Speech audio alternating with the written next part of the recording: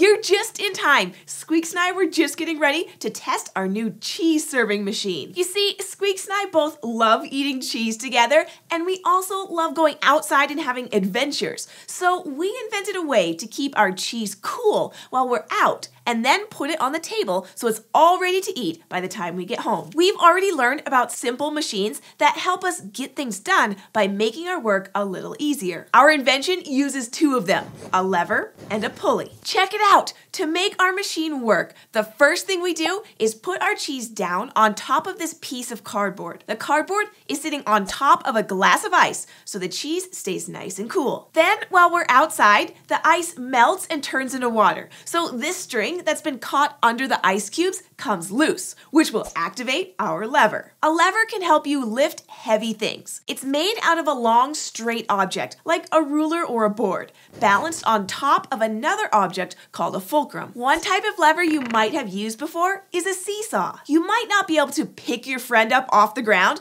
but if they're sitting on a seesaw, you can push down or sit down on the other end, and up they go. Our lever is made out of this board, balanced on top of a water bottle. This end of the lever will flip the cheese onto the table for us, and this end, the one with the sharp pencil on it, will fall onto the balloon and pop it. The balloon has a heavy marble inside, along with some confetti just for fun. And when it pops, the marble will fall through this funnel here and turn on the fan. Then the fan will blow this rubber ducky across our little canal here until it bumps into this marble. The marble falls down this track and knocks over these dominoes, which bump into another marble over here, and that marble rolls down this track, and it'll knock our golf ball off the tee, which will release this string, which is part of our pulley. That's the other simple machine we're using in our invention. A pulley is a wheel with a groove along the middle of it, where a string or rope fits in. Our pulley has a golf ball on one side and a little cup of orange juice on the other. Squeaks loves orange juice. And now that we're home, it's about time for the ice to melt and release the string. Ready to see if our machine works?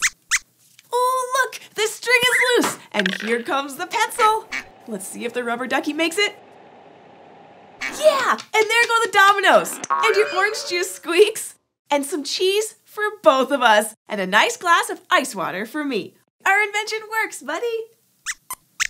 You're right, Squeaks. Instead of building this whole invention, we could have just put our cheese in the refrigerator earlier and taken it out when we got home. That would have been easier than building this whole invention, but building it was so much fun. See, our invention is a type of Rube Goldberg machine. Rube Goldberg was a real person, an artist who was born over 100 years ago. He went to school to study engineering. That means using science for designing and building. But what he really loved was drawing. So he became a cartoonist and used his engineering knowledge to draw cartoons about some really wacky inventions. These cartoon inventions used a chain reaction. That's when one action causes another thing to happen, which causes another and another. Just like one domino makes the next one fall over, and then the next and the next. And all of Rube Goldberg's very complicated reactions were invented to do something very simple, like wipe your face with a napkin, or open an umbrella, or button your shirt. To an engineer, the best machine is the simplest one.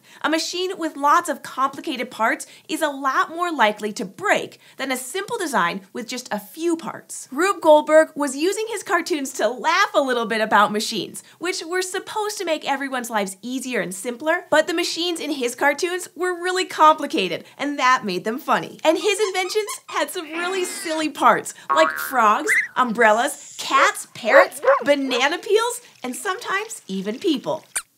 I don't know if Rube Goldberg ever used a rat in one of his machines, Squeaks, but maybe we can. Rube Goldberg's inventions were imaginary. They only existed in his mind and in the cartoons he drew. But today, people remember his silly ideas by building their own Rube Goldberg machines. You can make one too, and you can use science to do it. When you're inventing your own Rube Goldberg machine, first you'll need an idea for a simple job that needs to get done, like hanging up your jacket, or turning off the light, or anything you can think of. Then you'll need a design or a plan, it's a good idea to write down or draw what your machine will look like and how it will work. Having a plan will help you figure out how to put it together. Here's the design Squeaks and I used for our machine. You can go back and learn with us about levers, pulleys, and other simple machines to give you some ideas. And remember, when it comes to Rube Goldberg machines, sillier is better. You may want to see if a grown-up can help you with your design. Once it's finished, you can gather the materials and build your machine together. It took us a long time to get our machine working exactly right.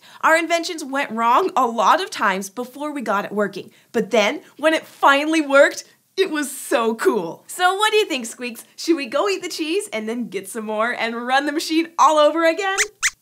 Thanks for joining us. If you build your own Rube Goldberg machine, we'd love to see it. Grab a grown-up and send us an email to kids@scishow.com. Thanks, and we'll see you next time here at the fort.